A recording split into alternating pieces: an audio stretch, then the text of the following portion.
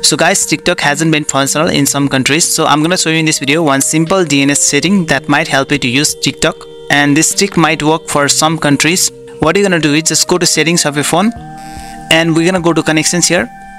Scroll down here and find the more connection settings here, tap here, and you'll find one option here called private DNS. Just tap on private DNS. Currently the private DNS has been turned off here. Just choose the third option here, private DNS provider hostname, and you can fill in here several DNS servers like 1.1.1.1 or Google DNS or Next DNS and many other DNS. So I just want to fill in here Google DNS for now. So you can just fill in here dns.google.com.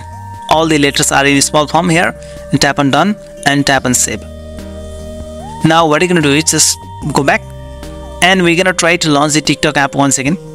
You can see here TikTok loads perfectly. So this setting is not guaranteed to work for all countries. However, you can just give a try. If you like this video, then just give a thumbs up and don't forget to subscribe my channel. Okay, bye.